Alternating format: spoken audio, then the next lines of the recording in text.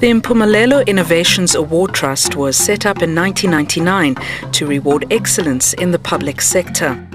The awards, which focus on public-private partnerships that eradicate poverty, are an incentive for government to be creative and innovative about service delivery. In return, it builds public trust in government and promotes good governance. This by giving publicity and recognition to those at the front line of delivery, the people who often disappear into anonymity in the civil service. And what the awards program does is to highlight and showcase the best that comes out of the public sector. We have awarded over the past 5 years approximately 100 excellent projects of service delivery. But on our database are as many excellent examples of what people can do to alleviate poverty when they are creative about what they do. After 5 years and nearly 1,000 applications, Impumelelo believes that it has gone a long way to achieving this focus. I know that I can supply them now with AZT, I can give them now nevirapine, I can give them hope now, that there's great hope that this baby might live, you understand? Whereas before, when we didn't have the program going on, the only thing that was in their mind is that I'm going to die. Impumelelo forms part of an international network of similar organizations in the USA, China, Brazil, Chile, Mexico, Peru, and the Philippines. These are all funded by the Ford Foundation.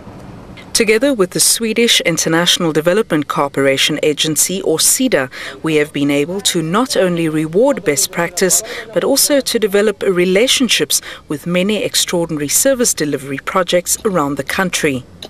Public servants in South Africa have so often been criticized for their lack of delivery, and it gives Impumelelo great pleasure to honor those who have succeeded in improving the lives of the poorest South Africans. An excellent public service is one that is accountable, responsive to its citizens, and uses public resources effectively. To further good governance, an increasing emphasis is now being placed on replicating those success stories by studying what they have done right. Impumelelo now spends a significant amount of money on studying successful cases and publishing their innovative and sustainable approaches. Impumelelo has conducted 7 case studies of these sectors and has published them as manuals to be used in training workshops for public servants.